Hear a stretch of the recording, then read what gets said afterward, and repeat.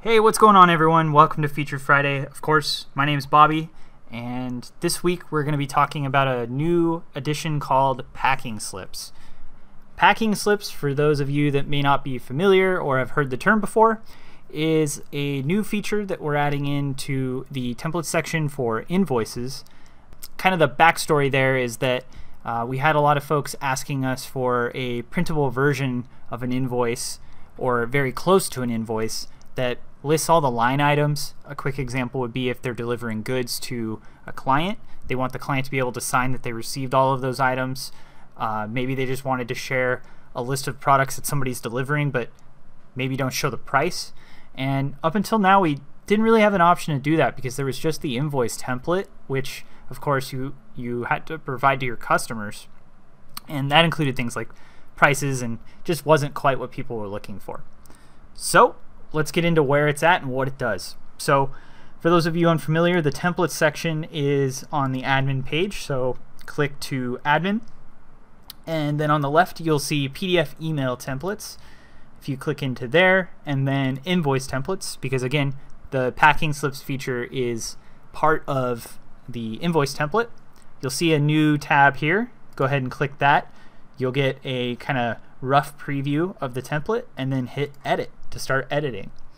Now it does come kind of bootstrapped with a default look, and you're welcome to make the changes just like you could in any other template. What's not showing on my screen right now though is the template tag table, say that 3 times fast, that shows all of the template tags that you can use. That is going to get added in, just wasn't ready for when I needed to film this, so keep that in mind. We're also adding in a new tag that will show, and it's embedded in a table here, but it's on the slip by default, that will show the item, the description, and the quantity, no price. So again, a lot of folks wanted to be able to use this as kind of a delivery receipt of sorts, or maybe if you have a contractor doing deliveries, this is a way of providing a list without necessarily sharing all the prices and that kind of thing. Anyway, the template behaves the same way as all of the other templates, so you can get to the HTML by clicking source and mess with the HTML and CSS there if you want. Otherwise, you can use the WYSIWYG and head around and edit things. Now, where is it elsewhere in the system? So again, the packing slips are associated to invoices. So in this case, if you head to an invoice and you click on the PDF or the print options, you'll see packing slip here. If you click that, it'll behave just like any other PDF. It'll render it out and you can download it or print it from here.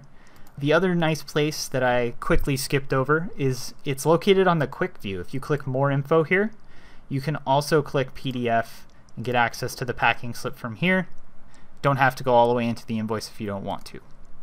So it's kind of a quick little Feature Friday, but I think it's going to be pretty impactful for a lot of folks. I know it's been asked for quite a while, and so I'm happy to be able to finally share this with everyone and get it into the system.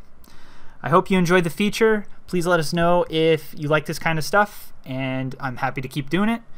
Otherwise, I'll see you in the next one. Take care.